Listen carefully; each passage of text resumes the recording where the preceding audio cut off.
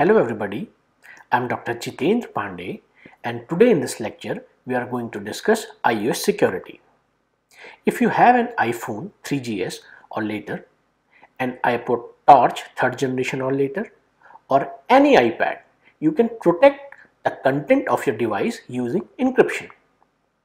That means that if someone gets physical access to your device, they will also need your passcode to decrypt what's stored on it, including contacts, instant messages or text, call logs, and email. In fact, most modern Apple devices encrypt their contents by default with various levels of protection. But to protect against someone obtaining your data by physically stealing your device, you need to tie that encryption to a passphrase or code that only you know. Now let us discuss the procedure on how to do this. If your device is running on iOS 4 to iOS 7, open the general settings and choose passcode. Follow the prompts to create a passcode. And if your device is running on iOS 8 to iOS 11, open the setting app, tap Touch ID and passcode.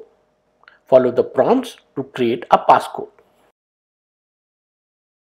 If your device is running on iOS 8, disable simple passcode to create a code that is stronger and longer than 4 digits. With the release of iOS 9, Apple defaulted to a 6-digit passcode. If you choose a passcode that's all numeric, you will get a numeric keypad when you need to unlock your phone, which may be easier than typing a set of letters and symbols on a tiny virtual keyboard. However, we suggest choosing a passcode that's alphanumeric and longer than 6 characters because it's simply harder to crack, even if Apple's hardware is designed to slow down passcode cracking tools. To customize your passcode, select Passcode Options and Custom Alphanumeric Code. If you want to customize an existing passcode, select Change Passcode and then Passcode Options. You should also set the Require Passcode option to immediately so that your device isn't unlocked when you are not using it. Once you have set a passcode, scroll down to the bottom of the passcode setting page. You should see a message that says Data Protection is enabled. This means that the device encryption is now tied to your passcode and that most data on phone will need that code to unlock it.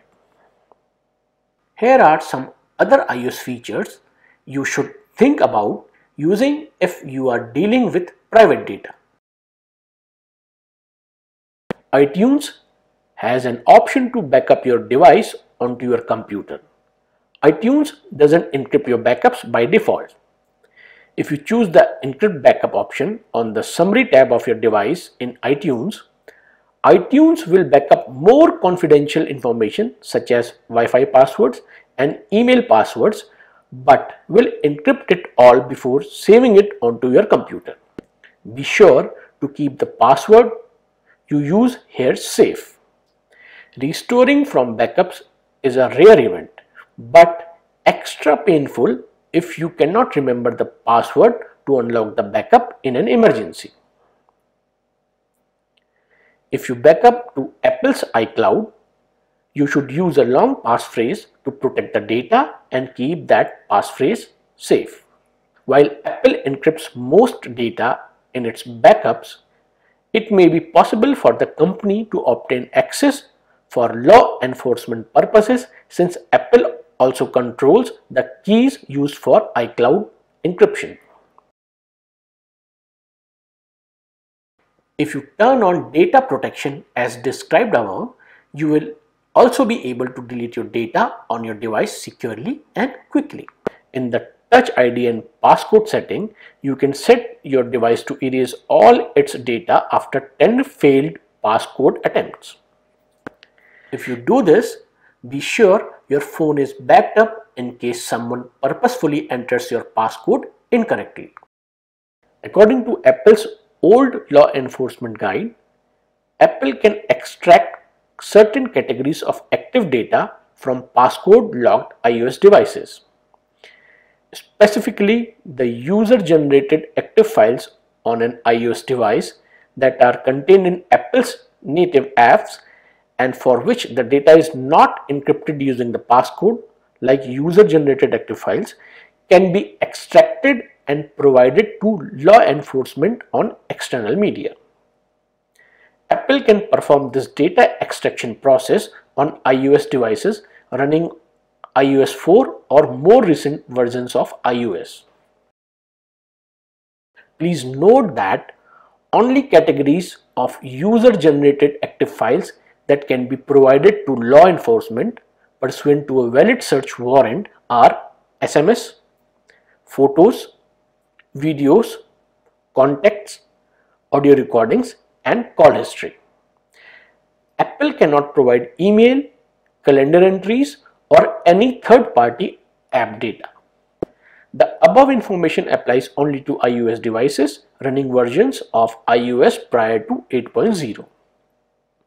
Now, Apple states that for all devices running iOS 8.0 and later versions, Apple is unable to perform an iOS device data extraction as the data typically sought by law enforcement is encrypted and Apple does not possess the encryption key. Remember that while Apple will be unable to extract data directly off a phone, if the device is set to sync with iCloud or backup to a computer, much of the same data will indeed be accessible to law enforcement. Under most circumstances, iOS encryption is only effective when a device has been fully powered down or freshly rebooted without being unlocked. Some attackers might be able to take valuable data from your device memory when it's turned on. They might even be able to take the data when it has just been turned off. Keep this in mind, and if possible, try to make sure your device is powered off or rebooted and not unlocked if you believe it's likely to be seized or stolen.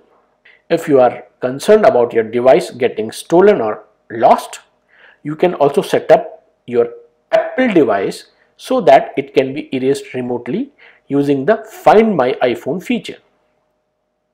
Note that this will allow Apple to remotely request the location of your device at any time. You should balance the benefit of deleting data if you lose control of your device with the risk of revealing your own position. In this lecture, we had discussed about securing iOS operating system on your Apple devices. I hope these tips were useful for you. Thank you very much.